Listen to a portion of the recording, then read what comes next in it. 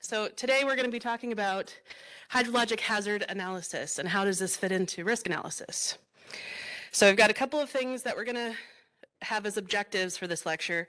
The first is what is a hydrologic hazard curve? How do we characterize those? And then how do we use those hydrologic hazard curves to estimate risk? So you might be asking yourself, why are hydrologic hazards important? Well, because people's lives are involved, and that's why. So let's talk a little bit about this plot here. It's pretty interesting stuff. So here we have a plot of dam failures that have happened from 1975 to 2001, and overwhelmingly, the percentage of dam failures is due to overtopping. So that's why we focus so much on that oftentimes when we're doing risk assessment, because that's the major cause of dam failures oftentimes. And then secondly, we have seepage and piping as the, not even close, but a little bit lower down there. So just want to, that's why this is so important. Also, there's a list of several famous dam failures. That top one on the list, South Fork, Pennsylvania, that's the Johnstown Dam failure. And if any of you ever have an opportunity to go out and see that national park, it's in South Fork, Pennsylvania. It's very moving. At least I found it to be so.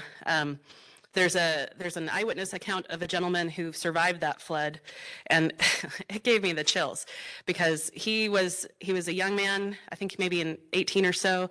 His folks were in the second story of their home, and they were yelling at him. He was coming in from the fields, yelling at him to get up on the barn roof.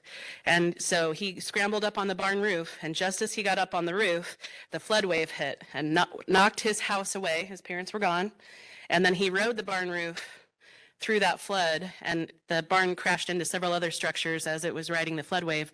And the newspaper articles after that flood said things like, "Please send help. We need coffins of all sizes." I mean, it gives me the chills just to think about it. And they didn't have a lot of warning that it was going to fail. They had some telegrams that were sent, but they didn't have a warning system in place. And so basically it just rushed down the canyon and just took out everybody on its way until it hit another canyon wall. So that was 2,000 people that passed away, and it was pretty drastic. So that's why this is important. So let's talk a little bit about a couple of case histories here. We've got 3 examples of why flood hazards are important. On the left-hand side, we've got a levee overtopping and breach on the Mississippi River in Davenport, Iowa. In the center, we've got floodway operation on the Mississippi River during the 2011 floods.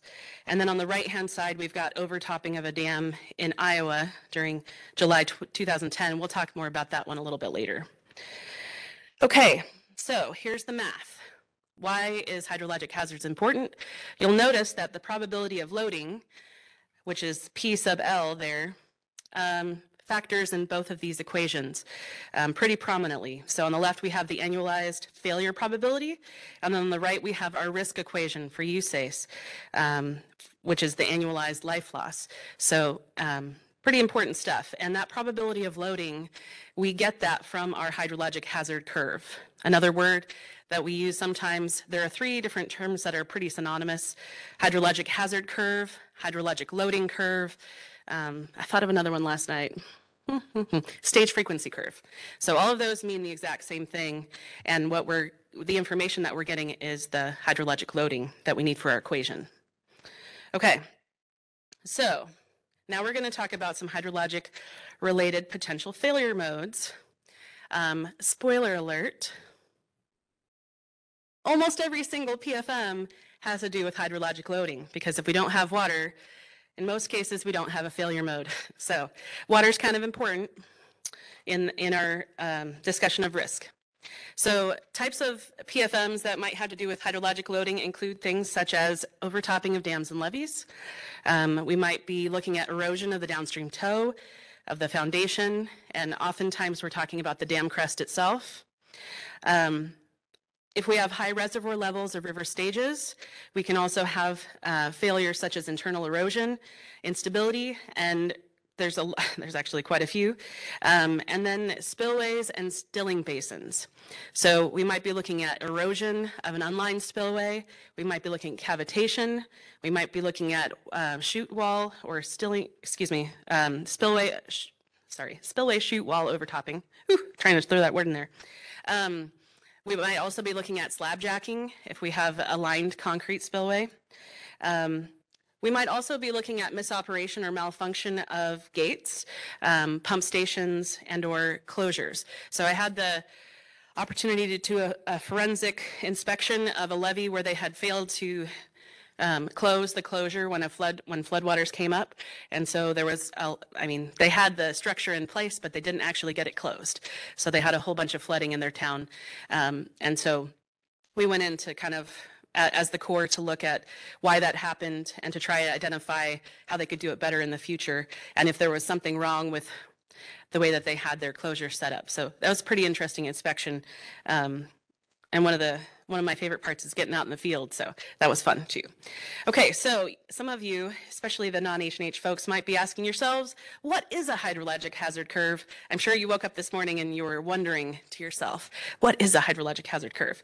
Well, here is one. So on our y-axis, I'm going to kind of explain to you what you're looking at here in the plot. So on our y-axis, in this graphic, we have stage. And so a lot of times we use that synonymously with reservoir water surface elevation. We can also have this type of curve for levees, and in that case, we would be looking at river stage. But for most of this lecture, I'll probably be talking about dams mostly. So on the y-axis, we're going to be thinking about the water surface elevation in the actual reservoir. On the x-axis is the annual probability of exceedance. And so let's also talk about what's happening on the plot itself. So the blue solid circles, those are the annual maximum series of the observed data that we have seen at the reservoir. So those are the peak stages for each year that this reservoir has been in operation. And then you also see some curves that are on this plot. So that blue shaded area is the 90% confidence interval. So that the width of that shows our uncertainty all the way along the curve. The wider it is, that means we're more uncertain in that area. The tighter it is, that means we have more confidence in our answer in our curve that's fit to that data in that portion of the curve. And then we have a couple of, there's a black curve in there, and that is our median curve. And then the green curve is our mean curve or expected curve. And the green one, that's the one that we're going to use to estimate risk with. So keep that in mind. If ever you're given the choice between median and mean, you always want to pick mean for risk assessment, always. Okay. There's also a black box on here that kind of talks a little bit about what PFMs you might be looking at when you're looking at different parts of the curve. So inside of the black box, it says the typical range for static PFMs. And those are ones for this particular dam that happened below the spillway crest. So we're going to be able to interpolate in that portion of the curve because we used observed data to develop that portion. So we have pretty high confidence. Notice how tight the uncertainty is in that section of the curve. And then when we get outside of that area, when we're beyond the portion of observed data, then you'll notice that we're starting to look at the hydrologic PFMs. So that's when we're going to start thinking about overtopping, for instance. So also notice there's no blue dots over on the right-hand side of that plot because we haven't observed floods that big yet in this reservoir. And so we have to use engineering judgment and math and regional data and at-site data, which I'll talk about on future slides, to inform the extrapolation of that curve. Because for dams, we often are interested in the more rare probabilities like 1 e to the minus 4, 1 e to the minus 5, 1 e to the minus 6. Unless you're in California, and then we're probably looking around 1 e to the minus 4-ish. So those semi-arid climates, they do some interesting things. Okay, so there are actually two pieces to developing a hydrologic hazard curve, and this is the first one. This is a volume frequency curve. So notice on the y-axis here we have, in this case, we have peak discharge. We can also look at this for critical durations for a basin and talk about that in terms of volume. So maybe we have a 3-day critical duration for our basin, and that's what would be on the y-axis. So, yeah. Yes, yes, that's an interesting terminology thing in H&H. So discharge, you might think that means outflow, but it actually just means flow. So it can be inflow or outflow depending on the context. So in this case, we are talking about inflow to the dam. Very good question. Yep. So in this picture, you'll notice it's a little bit different than the curve that we saw a second ago, because now we're talking about flows. And so the center orange line there, that's our fitted curve, our analytical distribution. And the blue lines are the 90% confidence interval still. So this is still the same kind of relationship, and those blue lines are representing our uncertainty. And then the black open circles, those are our annual maximum series of inflow data. And you might notice that there's quite a few open black circles as compared to the blue circles we saw in the previous. This isn't the same dam, but if it were, we have methods of extending our record length so that we can actually get more data, and I'll talk about that more on some future slides. And then another thing to point out is there are some flow intervals or a range of flows that are described with whiskers up on the upper part of the curve, and those represent some historic floods that we might have some uncertainty about how big they were, but we kind of have a sense for what the range of flows were, and so we're actually able to incorporate that information and the uncertainty in those flows in our analysis. Okay, looks like there's some things there. Okay. So this next one, this is a hydrologic hazard curve for Lake Okeechobee in Florida. And there are several things that I want to point out about this. So again, now we're talking about stage. So just a reminder, we develop our flow frequency curve, which we saw on the previous slide, and that is used to develop our stage frequency curve. So those are the two portions that are needed to develop the hazard curve. So here we have our hazard curve again, and we have stage on the y-axis. And you'll notice there's often kind of a shape that comes up, flattens out a little bit, starts to come up again. Sometimes it'll flatten out again, have a slightly different slope. And so that kind of shape, those inflection points are for a reason. And so it's really important when you're examining this type of curve to know what all those inflection points mean, because they're all based on some physical aspect of the reservoir. So they might have to do with the storage at a certain level of elevation. They might have to do with the discharge or the capacity for discharge from different aspects. Like, for instance, if you have a gated spillway from the gates, or if you have some low flow sluice gates or something that are able to release water, those are things you want to know.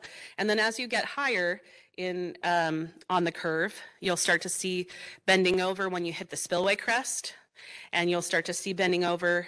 You should notice some bending over if your hazard curve is extrapolated beyond the top of dam. Why do you think that is? Why would it start to bend over when it goes over the top of the dam?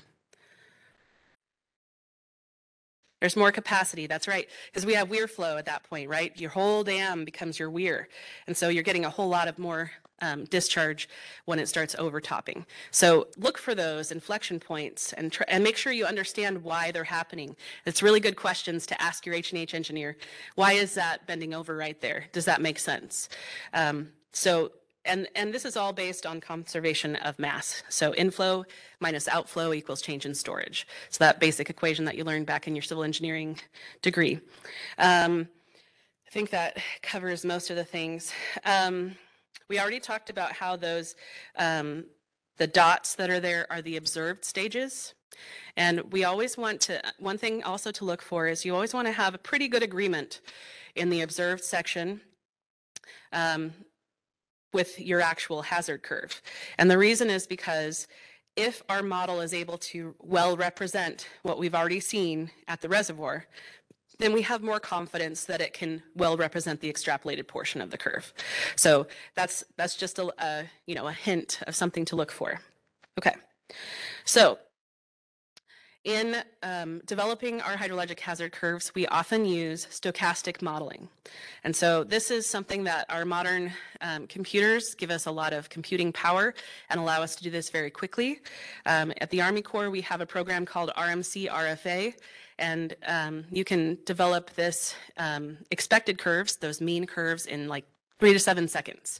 And then for the full uncertainty, when you want to develop the 90% confidence interval, sometimes it might take you up to 20 minutes or something, but it's relatively quick when it used to take like sometimes weeks to compute this type of stochastic analysis. And so let's talk about what that means. What is stochastic analysis? So we're using what's called a Monte Carlo simulation.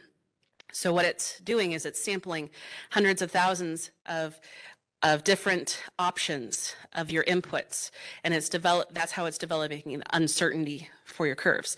So the chart there kind of lists the steps.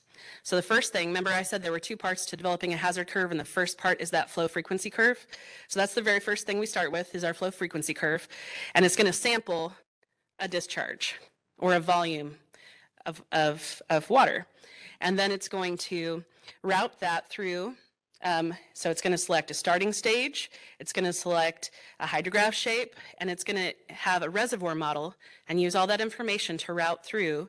And then we're going to come up with a peak stage in the reservoir itself. And it's going to do that thousands of times. And so then it's going to develop one single stage frequency curve, and then it's going to do that thousands of times for all those inputs, and it's going to develop many thousands of stage frequency curves, and from those set of stage frequency curves, it's going to compute the 5 and the 95% confidence intervals and the mean and the median. And so that's where those curves are coming from, is thousands and thousands of iterations of this routing process varying the inputs. So sorry, I get really excited about it. It's kind of cool. Okay, nerd alert. I know. Okay, so let's talk about hydrologic. Oh yeah. Sure. No anchoring. This is a good question. What the creator of this slide deck meant, I believe, is that when we have a PMF, sometimes in risk analysis, it's easy to sort of anchor to that elevation and think everything has to do with the PMF elevation. When in a risk-informed type of format, we really want to focus on what do we actually think is going to be the failure mode for our dam, and what elevation would that happen at? So rather than just focusing on one single elevation, perhaps, for instance, you might think that you have an embankment dam and it's probably going to fail with overtopping somewhere between 1 and 3 feet of overtopping. So that might be the range that you're interested in looking at. And it sounds like maybe you have something to add to that.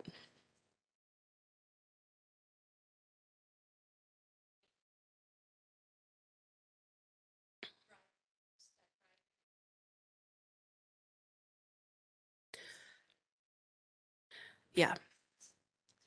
Stick with just one elevation in mind, and that's the low growth.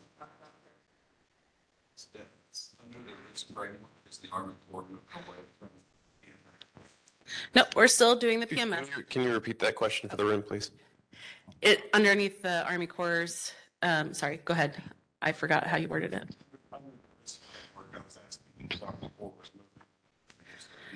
So the question is the Army Corps moving away from using the PMF in the risk framework? And the answer is we're still using the PMF for now.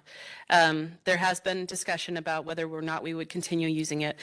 Part of the reason, I think, in my opinion, this is my opinion, not the Army Corps' opinion, but I think the reason that we keep it around is because we use it for design.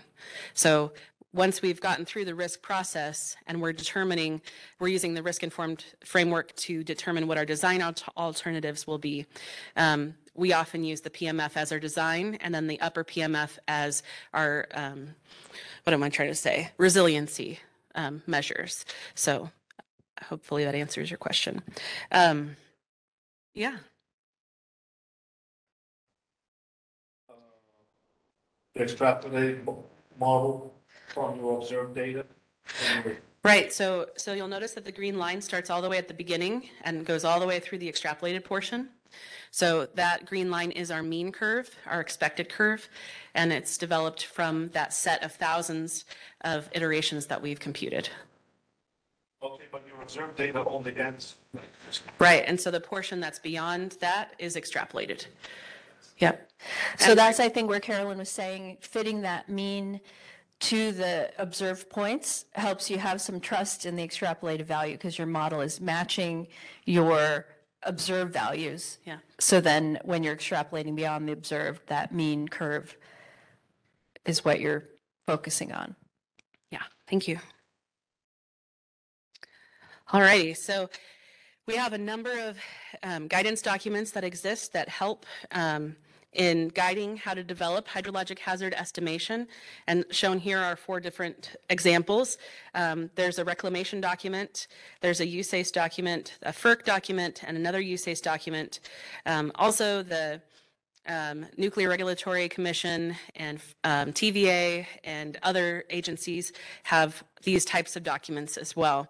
The one on the very right-hand side that is from 2018, that's a document that you can find on the RMC website underneath publications. And that I use that a lot to advise folks on how to perform this type of analysis. Okay, so here's another guiding principles document. So this is a 1999 report by the USBR and also Utah State. And so these are some really good things to keep in mind when developing hydrologic hazard. So it's important to understand that no single approach is going to cover the entire range. This kind of goes back to your question over here about the extrapolated portion of the curve. So we have to combine multiple methods of developing credible hydrologic hazard curves and the uncertainty. So we're going to use things like flow frequency curves and rainfall runoff curves to help inform the development. We get the most gain in our development of these curves by having lots and lots of data, as much as we can get. And so we're going to use things like regional precipitation, stream flow, and paleo flood data to help develop those curves as well. And we want to explicitly quantify our uncertainty. So we take that into account in the calculations, especially during the Monte Carlo calculations, and that allows us to have some good confidence on what our uncertainty is. And so another important thing to keep in mind is that we want to use temporal information, which is a fancy way of saying time. So we want to, I alluded to this before, if we have a certain amount of gauge data at our location, and there's a nearby gauge that extends back 25 years, then we have ways of using and incorporating that additional data to extend our record in time. So that's what that's referring to. Spatial information, so that's referring to using regional information, like perhaps a regional skew study or a regional paleoflood study or something of that nature to inform our analysis. And then we have causal information. So when we understand what actually produces the floods, that gives us some information that we can use in our analyses as well. So for instance, in some areas of the United States, snow is a big deal. Rain on snow is a flood mechanism up, especially in the north part of the United States. And when we understand those mechanisms, that can help us understand how it's appropriate to develop these curves as well. And so here's another mention of the PMF. So just in general, we don't want to assume an AEP for the PMF, but we can assign an AEP to the stage, the peak stage that a PMF causes in our modeling. And I'll show you that, I think, on a future slide. Okay. When we are developing these types of curves, it requires expertise from several fields. So we've got meteorology, hydrology, statistics, and paleoflood. So all of those disciplines are necessary to have the information that we need. Okay, so here are 3 examples again of some different storm processes. So on the right-hand side, so I'm going to go from right to left. So on the right-hand side, we have a storm tracker from Hurricane Floyd in 1999 on the East Coast, and you can see those precipitation depths are by colors, probably a little small up there, so you might not be able to read it, but the red is like, gosh, I think it's over 30 inches of precipitation estimated in those red areas. So that's some really intense rainfall during that hurricane. In the center picture, this is Stony Brook Creek in Connecticut, and what you can kind of see in this picture, there's several things. In the kind of on the right-hand side, you see an 1850s farmhouse that's starting to get flooded. The floodwaters are rising on that farmhouse, and if you look kind of in the background, you might be able to see a roof that the floodwaters have already risen up above whatever structure that was, and all that's showing is the roof. So that's an example of a type of storm. And the very left-hand side, this one's pretty interesting.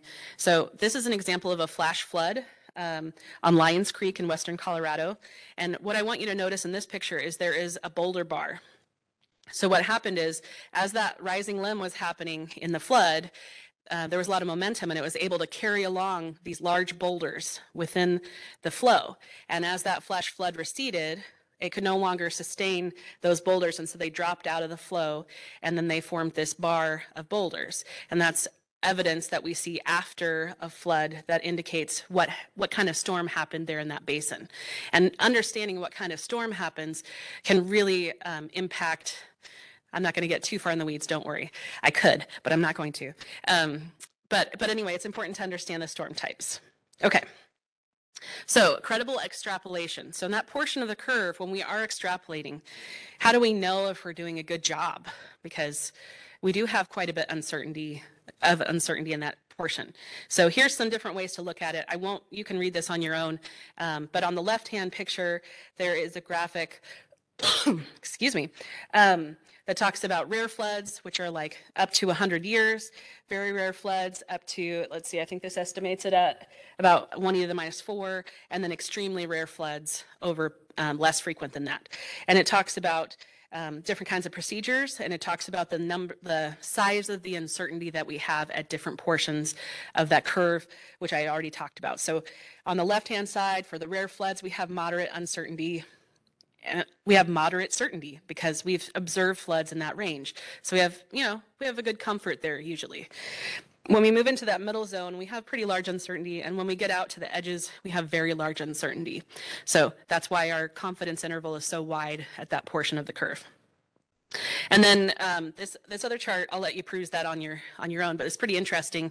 It kind of talks about when you add different types of hydrologic information to your analysis, how much more credible your analysis is and how far out you can credibly extrapolate.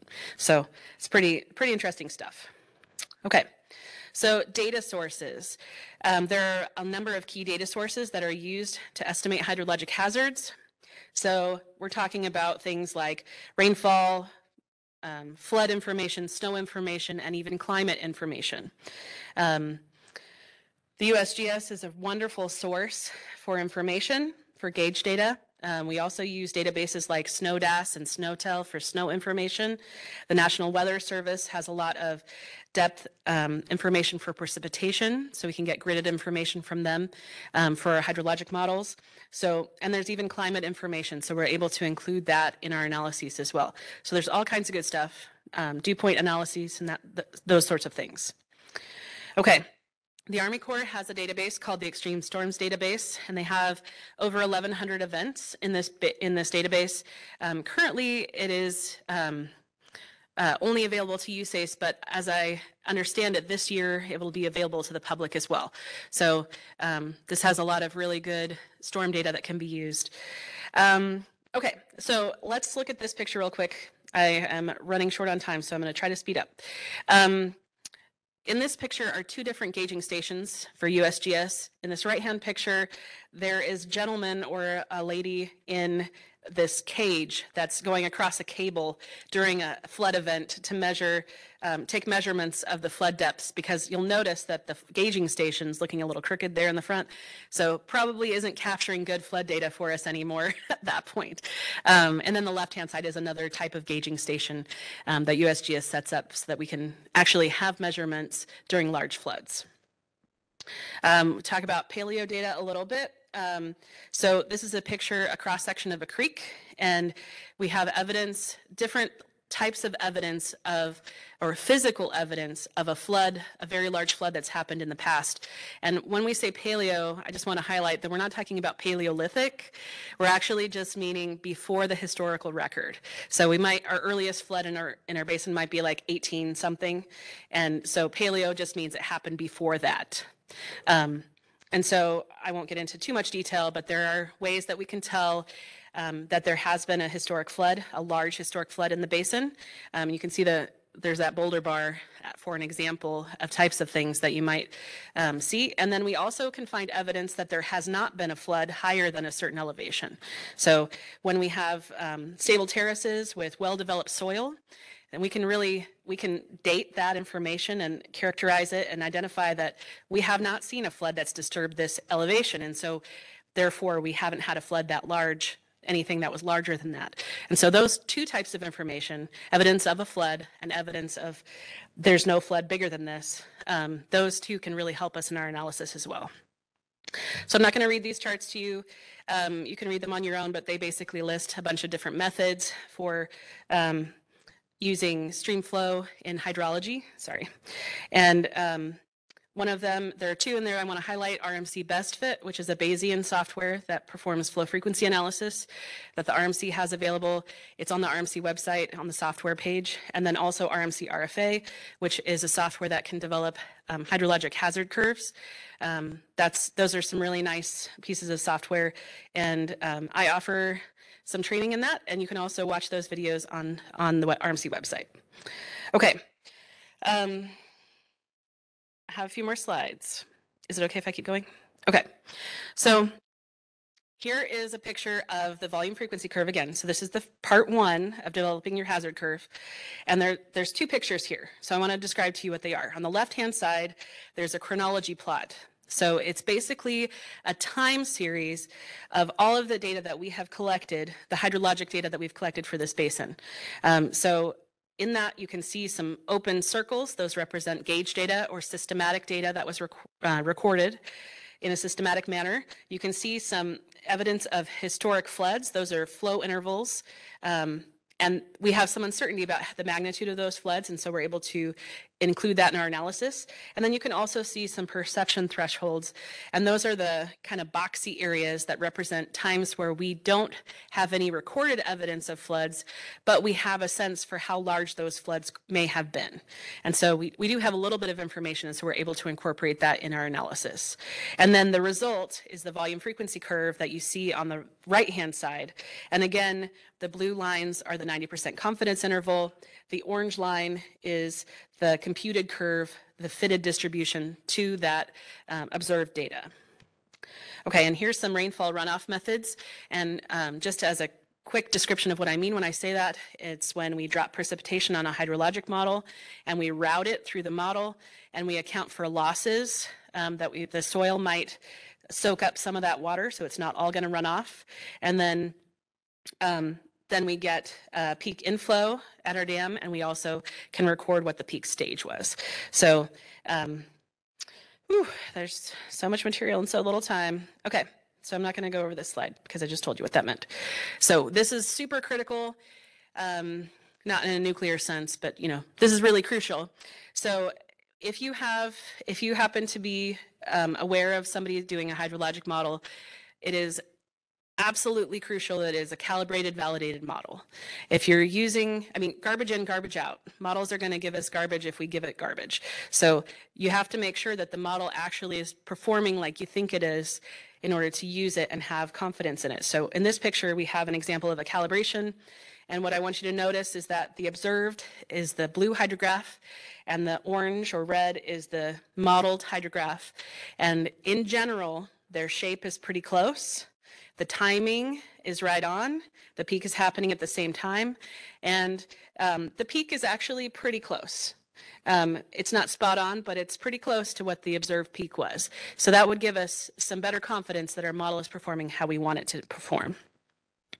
Okay, uncertainty. So we want to do sensitivities. This left-hand picture represents some climate sensitivities that someone did for different types of, I think it says hot, wet, hot, dry, warm, dry, and warm, wet. So there's some different examples of some sensitivity you can do for climate. And then there's another volume frequency curve there. Okay, and these slides are basically, on the left-hand side is information on flow, and we would use that in RMC best fit to develop our flow frequency curve. Then we would put that flow frequency curve into RMC RFA and develop a stage frequency curve. And then we would use the stage frequency curve in our risk analysis. And this slide is the same kind of information, but it's showing how we would use the precipitation frequency information like NOAA Atlas 14 in a similar manner. Okay, so real quick, let's talk about the scalability.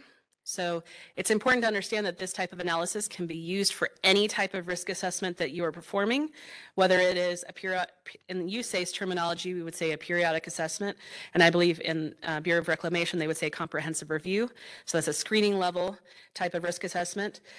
Issue evaluation studies is the higher level study that in USACE. And then the last part is for dam safety modification studies. So those are the point is that we can do this type of analysis for whatever our needs are for the risk assessment. And so I just have 2 slides left. So this one is how we actually use the hazard information in our risk analysis. On the left-hand side, we have a stage frequency curve and with uncertainty. And then we use the loading of various stages in there along with our SRP. In this case, it's called the probability of response given the load. And so on the y-axis, you have stage again, and on the x-axis, you have probability of failure, and you multiply those times the consequences to get your risk.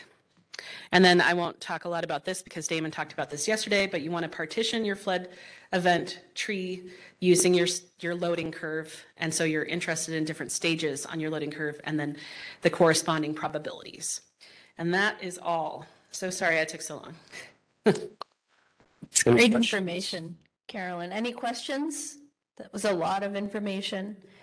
Yes. So on slide 10, excuse me, you've got the hazard curve, and you have empirical measured points at the high end of your measured data that are outside of your sort of extrapolated portion. I was wondering if you could talk about why we wouldn't expect that extrapolated portion to sort of curve further upward to match the empirical data. Sure. Sometimes we have high outliers. And so our current methodology suggests that we might think, based on our records, it might be the largest flood in, say, 100 years. But based on other evidence, we might think that it's actually the longest in, say, like 1,000 years. But because we don't have that evidence on hand, then our methodology says that we're not going to shift that to the right. And so we might believe that it really does actually plot to the right, and then it would line up with our fitted curve. But we don't change it unless we have actual information to change it. It's a good question. Yeah. Yep. I'm sorry, I couldn't hear you. It seems like it influences that inflection point. The inflection point is actually, so it's hard to see, but there's a dotted line there. That's the spillway crest. And the inflection point is actually that now flow is going over the spillway crest. And so the curve is bending over there. Okay, that makes sense.